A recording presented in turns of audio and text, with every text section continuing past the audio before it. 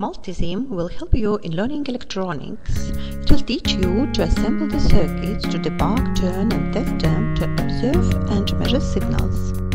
User interface of Multisim is similar to the circuit board. The mouse serves as a tool and electronic components and devices are selected from menus and toolbars. Before you begin, go to Options to customize Multisim. Choose the first item of the menu, Global Preferences. In the opened window on the top part, assign the standard TIN to denote symbols.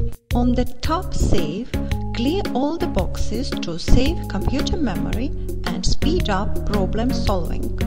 Start each new project by choosing the item text from the menu Place. Click on the upper left corner of a blank screen and print there your name, identification number and the exercise caption and number. Immediately save the project. While working, save your model before each run and at the end. Otherwise, you risk to lose all the work done. The rule here is to start assembling with power sources. Many such sources can be found on the panel of virtual components.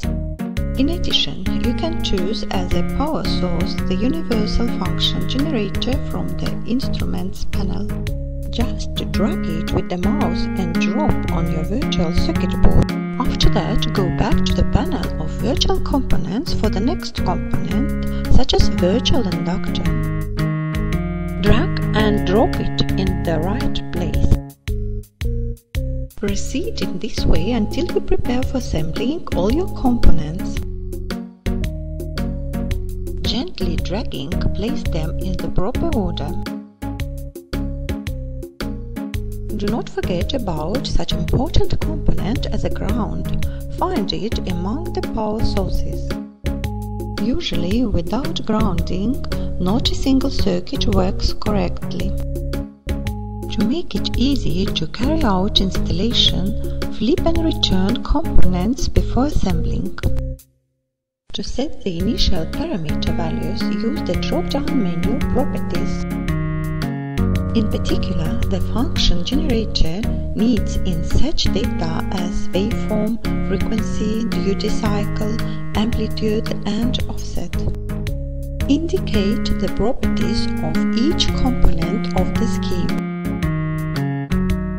For inductors, the value of inductance must be given and resistance for resistors.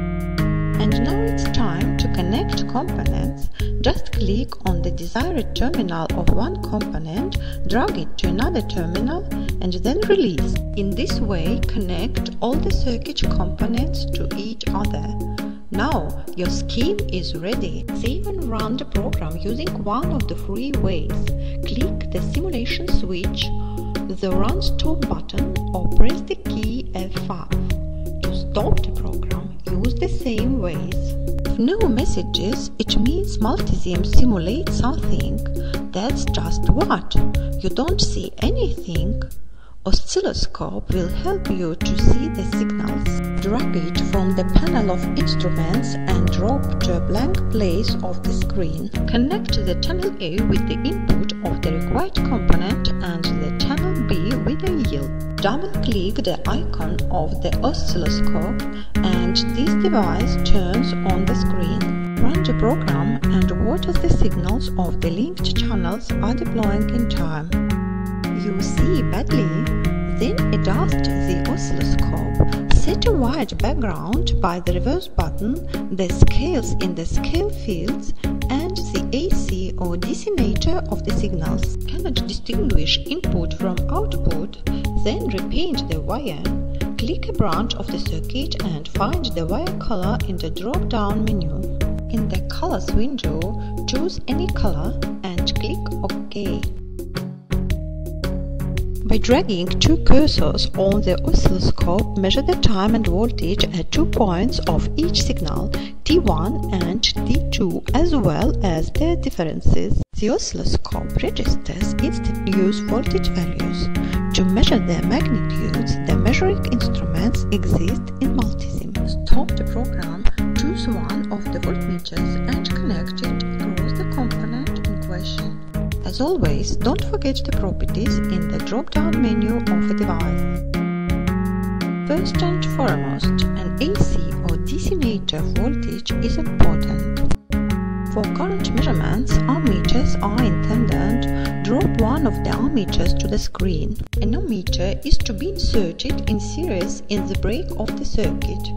Closely. Need more space? Then the components can be moved apart. To do this, gently encircle the part of the scheme and drag it with the mouse to the free part of the screen, right or left. And now drag an ammeter directly to the desired branch of the circuit. If done correctly, it should squeeze in. If not, rip a dedicated wire by the delete key and link the ammeter manually. Additionally, there is a universal multimeter on the instruments panel. It's able to measure currents and voltages, of course, when properly configured and connected correctly. Now rerun the program and watch the results of your labor. Everything works. Do not forget to save all files before proceeding to the next stage of work or to relax. Successful modeling!